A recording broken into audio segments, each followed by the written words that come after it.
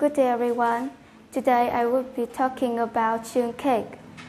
Before I start, let me introduce myself. My Vietnamese name is Trâm. You can also call me Rose. I'm in Part 2 class at New Horizons School. I only have 3 minutes to talk, so let's start. At TED, people always make chun cake. Chun cake is an international food in Vietnam, and it's also a symbol of Vietnam too. This food is delicious and easy to make. The ingredients is easy to buy too. The ingredients we need are leaf, sticky rice, beans, and pork. Before we make, we have to wash the leaf.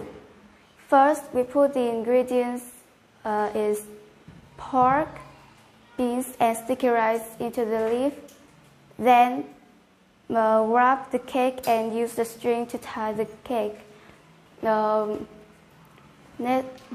we use the big pot and put the cake into it and cook about 8 to 12 hours.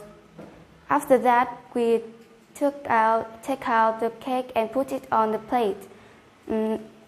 Finally, we just decorate and eat.